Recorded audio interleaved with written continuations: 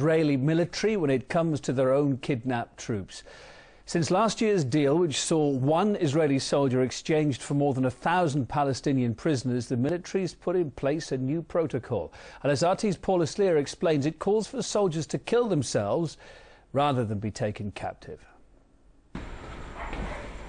It's that time of year again when Noam's called up to put his life on the line for his country.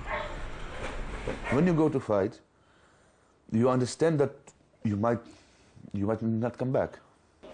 And 6 Israeli soldiers never did come back. Another 19 were returned in prisoner exchange deals.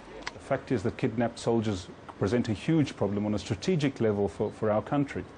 Which is why in the 1980s the Israeli army introduced its Hannibal Protocol.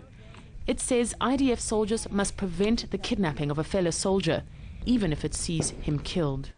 No soldier in Battalion 51 will be kidnapped at any price, under any condition, even if it means that he blows himself with his own grenade together with those trying to capture him.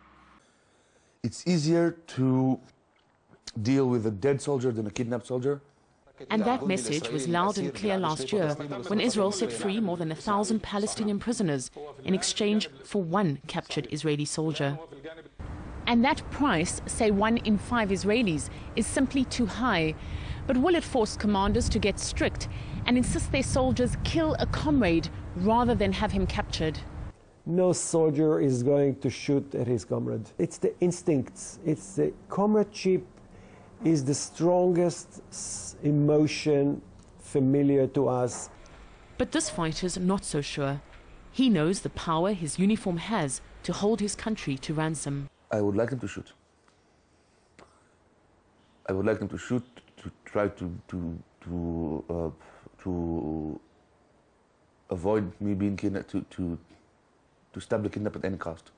Even at the risk of being killed by friendly fire, the ultimate price for a soldier to pay. Paula Sleer, RT, Tel Aviv.